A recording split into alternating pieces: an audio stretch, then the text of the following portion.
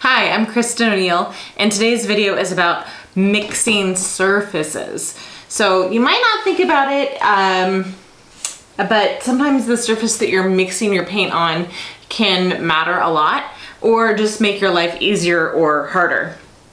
So I have here a yellow, this is a cadmium yellow, and cad red medium. And if I mix them here on this gray palette paper together with my brush, a couple of different things are happening when I do this. One is that I can see the gray through the paint. So what? Well, if this wasn't gray, that's neutral, that would really matter.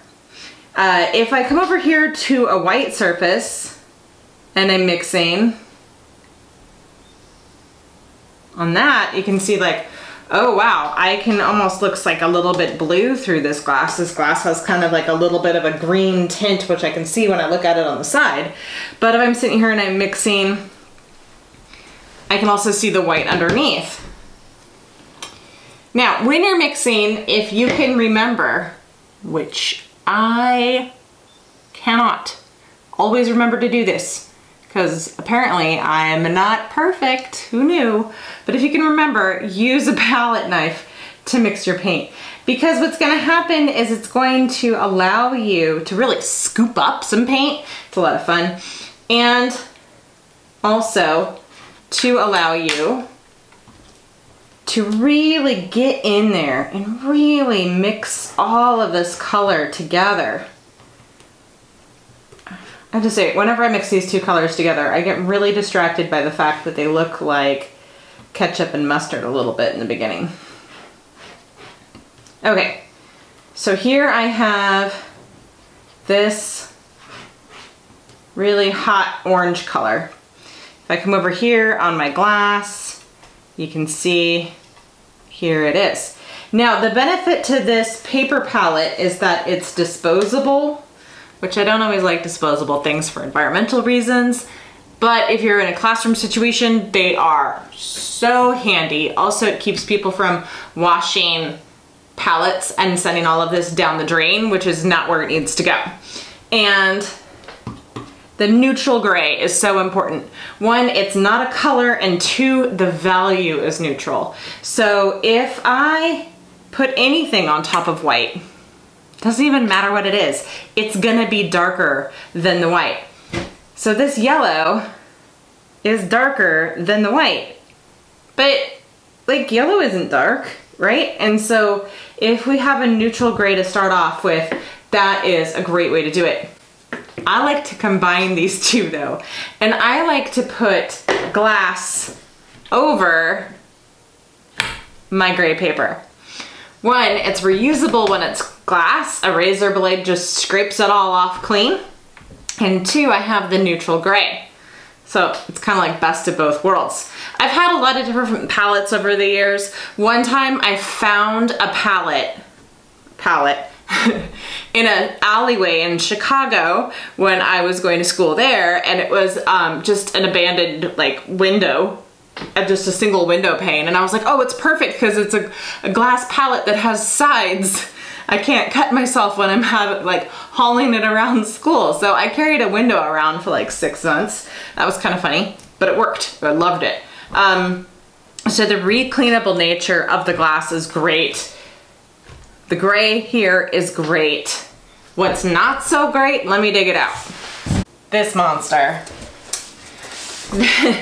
This monster is my high school oil palette. I didn't even start this oil palette. I don't remember who started it. Wow, it is dusty. Don't mix on dust. It has been stored. This is kind of like my emotional thing. Like, I don't really use it, although every once in a while I might. I think this one's only like a couple of years old. Still flexible.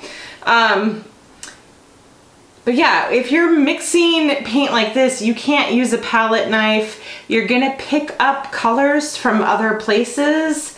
It just adds, like a unpredictableness, but really you can't mix things properly. And you really want to be able to mix when you're mixing.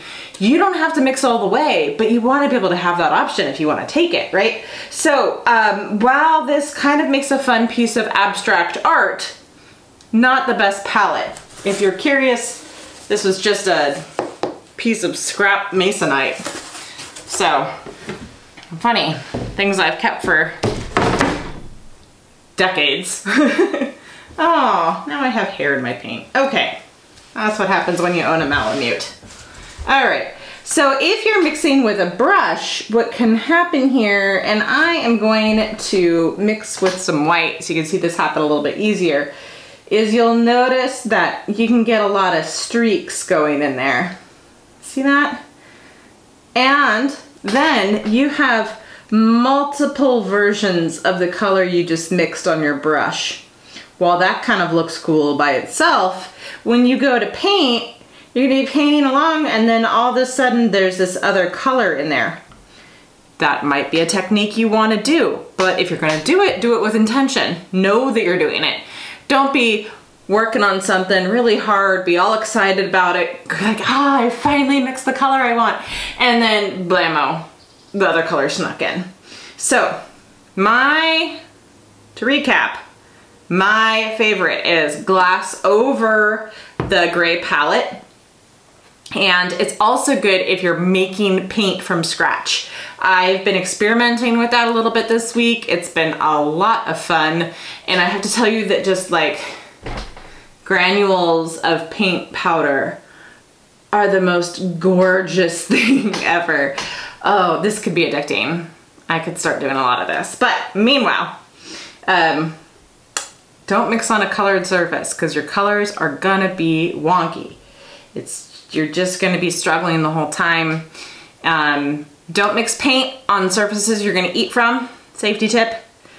The color you're using at the moment might not be toxic, but maybe the next color is. So just keep food and things apart. I know sometimes people use plates, but if you're gonna do that, use a dedicated plate or a disposable plate. Don't put it back in the kitchen. Okay, so be safe so you can keep painting, and I'll see you next time.